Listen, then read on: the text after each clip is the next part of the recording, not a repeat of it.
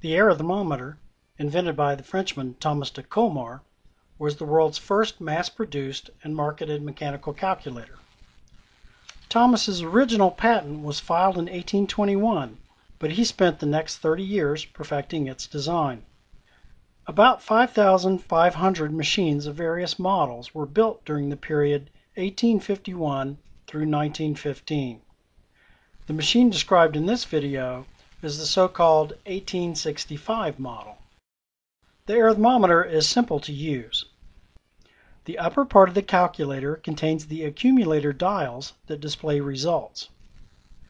Values are entered using sliders set to each digit.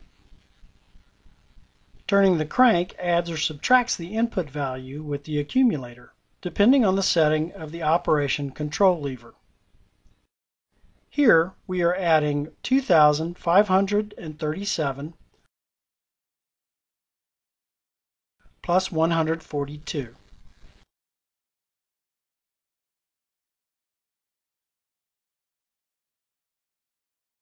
Let's take a closer look at what happens when we add a number to the accumulator. Inside the arithmometer is a set of stepped cylinders that rotate when you turn the crank. Each stepped cylinder is covered with 9 cogs of increasing length. The cogs mesh with a 10-toothed conductor gear that slides along a square shaft. The position of the conductor gear is set by an input slider. An accumulator dial is linked to the square shaft by a bevel gear. Each time a cog meshes with the conductor gear, it rotates the accumulator dial by 36 degrees, an amount corresponding to 1 digit. The cog cylinder is often called a Leibniz wheel in honor of the mathematician Gottfried Leibniz, who invented it in the late 1600s. Notice the bevel gear is actually a pair of opposing gears. The operation control lever drives a mechanism for shifting the position of the bevel gears so that either gear can mesh with the accumulator dial, thereby reversing its direction of rotation and allowing either addition or subtraction to be performed. The conductor gears on the early models of the arithmometer tended to over-rotate when the crank was turned too quickly, thereby generating an incorrect result. Thomas incorporated an interlock mechanism consisting of a Maltese cross-shaped wheel attached to the conductor shaft and a specially shaped moderating cylinder mounted on the shaft of the Leibniz wheel.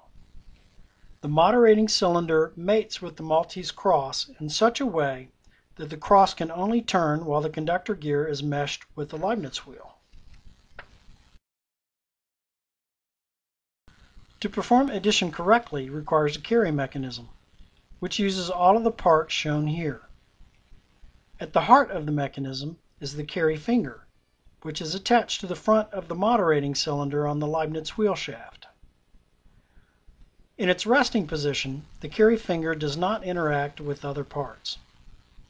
During a carry, the finger moves forward and lines up with a carry gear attached to the conductor shaft. As the Leibniz wheel rotates, the carry finger meshes with the carry gear, rotating the gear by 36 degrees, which advances the accumulator dial by 1 digit. The extra rotation of the Maltese cross wheel during a carry requires modifying the shape of the moderating cylinder to allow the Maltese cross to pass.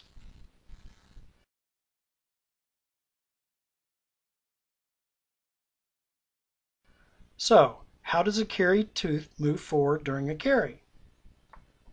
On the underside of each accumulator dial is a diamond-shaped stud. When the accumulator dial passes from 0 to 9, or 9 to 0 in the case of subtraction, the stud presses against a horizontal lever, which in turn presses against a vertical lever, which pulls forward a retaining fork attached to the carry finger. Everything happens very quickly, so we'll slow down the action to make it more understandable.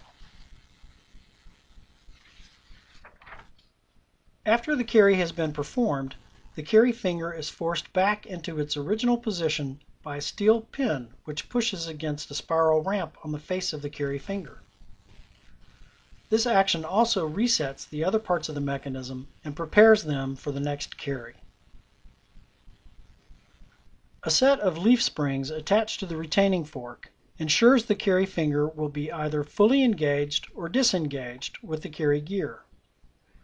The triangular cross-section of the holes the springs pass through encourage the springs to remain on one side or the other of the arithmometer's front plate. The resting angle of each Leibniz wheel is offset by 18 degrees from its lower order neighbor to ensure any lower order carry operation has completed before the higher order carry operation begins. Here you see how this allows a carry to ripple up the columns when we add 1 to the value 9,999.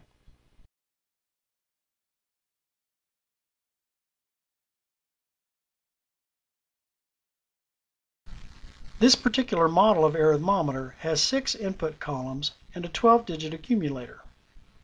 The calculating unit is supplemented by 2 partial columns that only perform carry operations, allowing a wider operating range while reducing the cost of the calculator.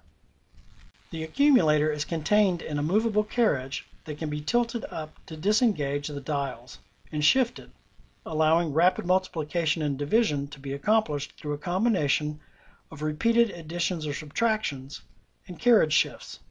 For example, we can multiply 4,619 by 11 with only 2 crank rotations. First, we set the input knobs to 4,619.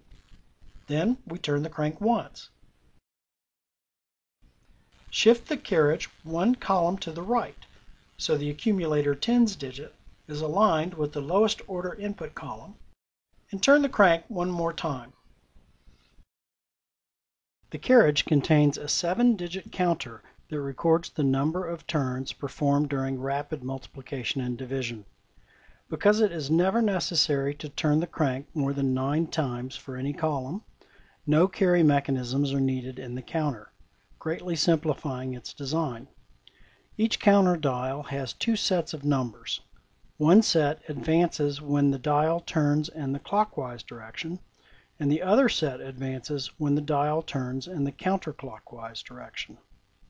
The counter dials are turned by a gear assembly located near the lowest order column.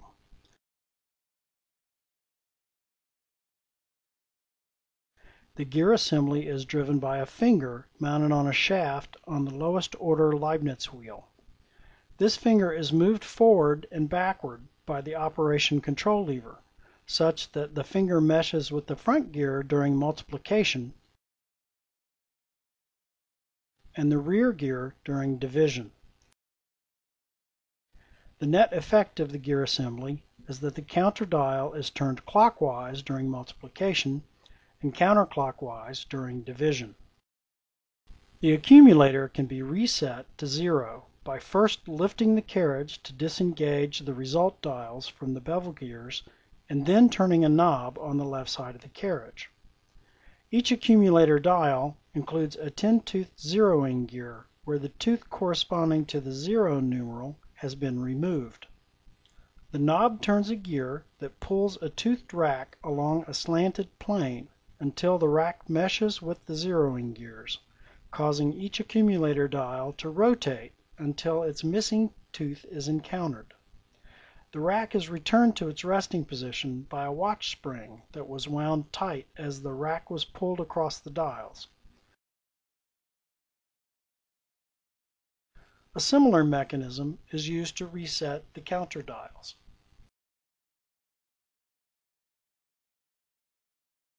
The arithmometer includes several mechanisms to ensure the accuracy of calculations and prevent damage to the calculator.